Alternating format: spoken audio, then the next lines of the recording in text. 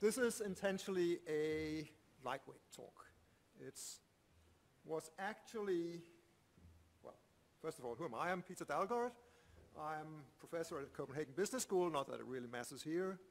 I've been on the R-Core team since August 1997, and I've been the sort of guy handling the physical R releases since December 1997. So what's this talk about? Well, it's not going to be exactly what it says in the abstract, because it's amazing how much stuff you can cram into a 3-line abstract and then find that you don't have the time to say it all. Right, so this was the idea, to give the history of R releases, the role of the R-Core team in development and principles and blah, blah, blah, blah, blah, blah, blah, blah, blah. And then I would put in some lightweight stuff telling you what's the logic about the R release names. And as it turns out, when you get to actually do it, the only thing that's really room for is the release name stuff. And that's also supposed to be the fun stuff. So we'll keep the fun stuff and throw away some of the more boring stuff. Okay. So, but some things are kept in there. So first thing, I'm not really going to tell you what is involved in being a release manager, but I can at least say how I got into it. First thing was that you got into the core team by being vocal on the mailing list of the time.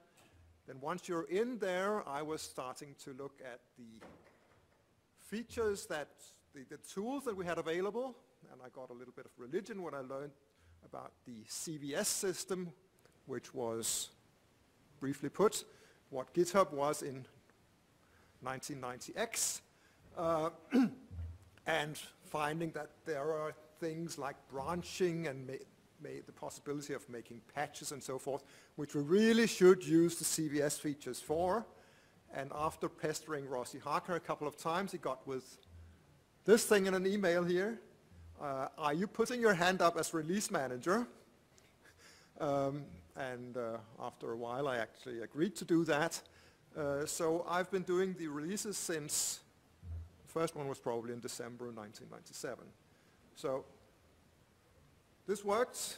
The first releases were manual. You sat down at your computer in your basement using your dial-up modem into the biostats department.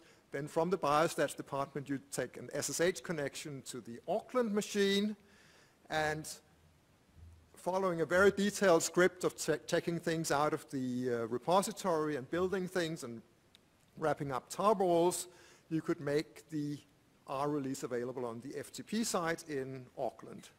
This had to happen on late evenings in Denmark because you tried to avoid other people messing with the repository at the time. So about 11 p.m. in Denmark was sort of the suitable time because no one would be awake anywhere else.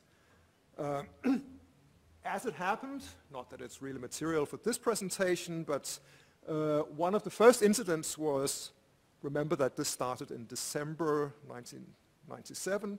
By 1998, the 23rd of February, just before we were doing a release, the whole Auckland Central Business District had a power failure that lasted for a week or so.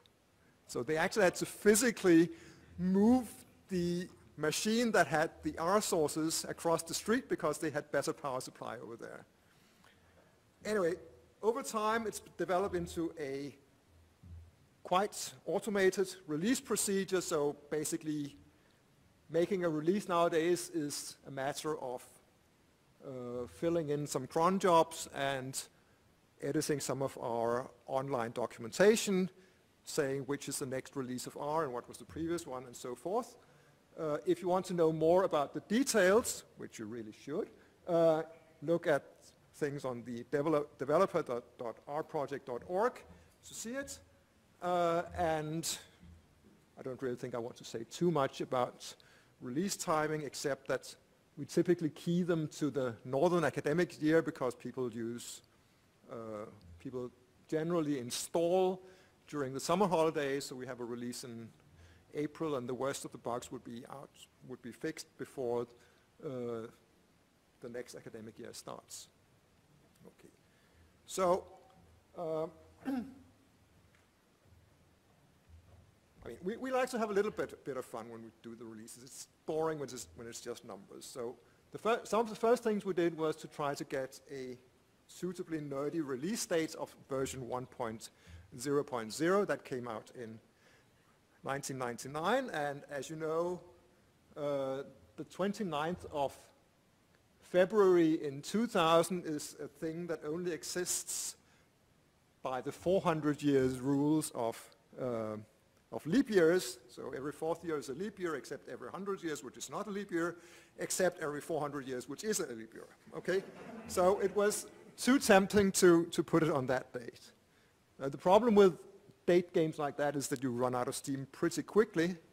For version 2.0, we had a little bit of residual humor to put it on 2004, 1004, but that was about the extent of it, and then we moved the releases to occur in April, and we were sort of out of ideas. So then in a couple of years later, many years later actually, in 2011, someone had the idea of putting a little bit of fun into things by having named releases, like actually several Linux releases has been having fun names, and Debian Ubuntu was using things like Intrepid Ibex, whatever that is. And so someone was sort of airing that idea, and we had a discussion, and there was no real formal decision except leave it to the release manager. So it said, in the minutes it said, should we name releases? And then it says, PD will think about it. Some names were discussed. And actually, the names that were discussed were generally sort of related to the Halloween idea, because we had also planned the next release for 31st of October. When the time came, we had this one, right? So the Great Pumpkin was the first of the named releases. And it wasn't actually completely obvious to others than me that this had anything to do with Peanuts cartoons, because pumpkins are eaten at Halloween anyway. But of course, we needed to continue the process. I mean, one release name is a bit silly. We need to have a continuum of release names. So from the beginning, I wasn't really sure whether I should just use random cartoons or whatever. But we needed pretty soon to have the next release, and also we needed to have a name for the development version, the one that's unreleased.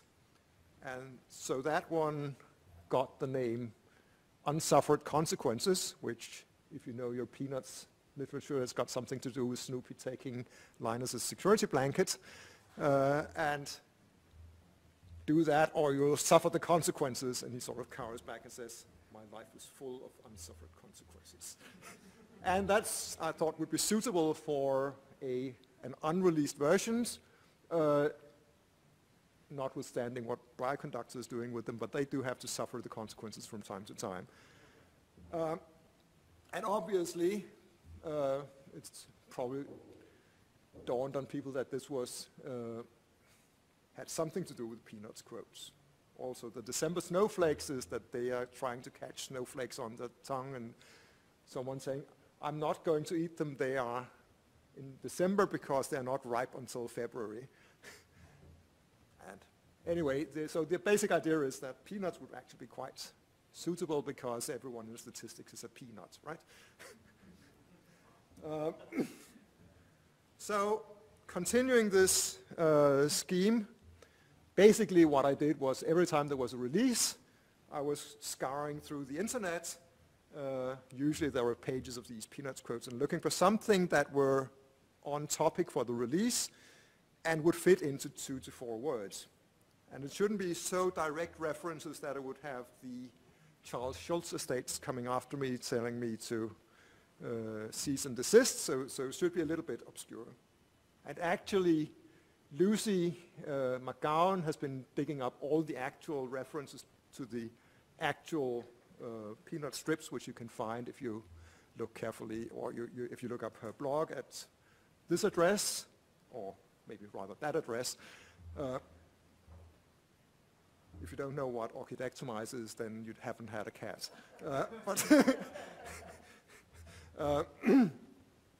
So they're not entirely randomly chosen. There are some side themes going on in the choice of names.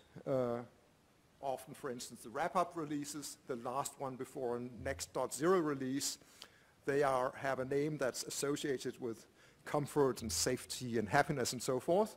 So 2.15.3 was security blanket, 3.03 was a warm puppy, and occasionally a personal reference slipped in. The kite-eating tree was actually something I saw in the wild, and one of them is actually an epitaph, as you'll see in a second. So here's the warm puppy, and here's the kite-eating tree, close to where we swim in the winter. And this one is from my stepdad, the last version here in February. Continuing the theme, there are I have a few extra stories on various things that I may have to skip quickly across, but one release was version 3.0.0, which was named The Masked Marvel. And the reason for that was that up until pretty close to the release, very few people realized that version 3.0 was coming, because we've been discussing it for years and years and years, and then in December, Brian came with this quote, "If these changes are not enough for 3.0.0, I don't doubt we'll ever have enough." So we'd had to do it. So it ended up being The Masked Marvel, which is of course Snoopy dressing up as the arm wrestler in this one. So we've also had themes on seasonality. Easter, winter, summer, Halloween are pretty obvious. References to bugs, bug in your hair, things that broke when thrown at users, that's another canoe. Usually we have the .0 versions, we've got something that implies playfulness, so the last one was joy in playing. We've also had the slightly backhanded one of saying supposedly educational, in which the full quote is, "Try not to enjoy it, it's supposed to be educational," which is sort of really saying the obvious. 3.2.0, that was full of ingredients, which was because we were having a major release, but when I looked down the list of changes, I couldn't really see anything distinguishing. So I found this one here where Linux says, where Linus, I think, says, "I can't eat this, it's full of ingredients." This one here was almost a misstep because some people, when they first saw the name "You Stupid Darkness," took it as a bit of a microaggression, which was not at all the intent. It was really just the Brexit and the presidential election in the US and so forth that were making me a little bit depressed. And so I had this thing about lighting a candle in the dark instead of cursing the darkness. Fire safety, this was a search advisory, so this came out a little bit earlier than we had expected, but because someone was complaining that we were not using secure connections for connection to CRAN. This one, liftoff. This one I could have reused this year. This was due to the World Cup soccer going on at the time. And finally, here are some that I hope we will never use. Thank you for your attention.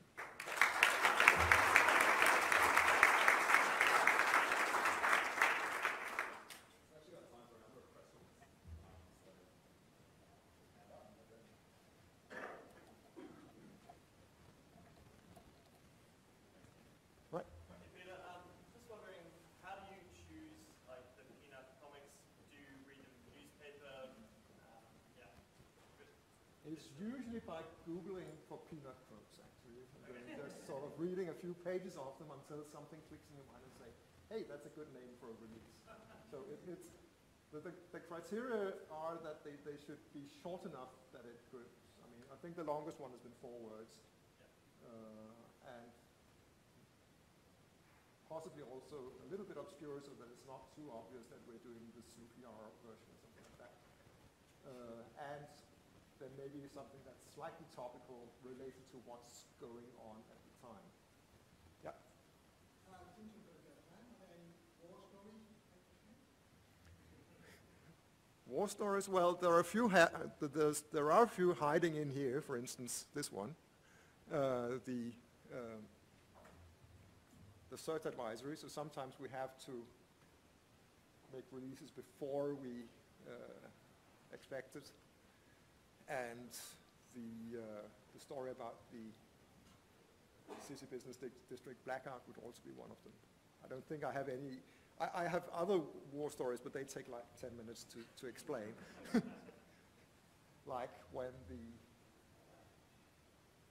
the change in the Korean translation at some point caused an error on FreeBSD within the scope of 2 days just before a release. Things like that happen. Yeah.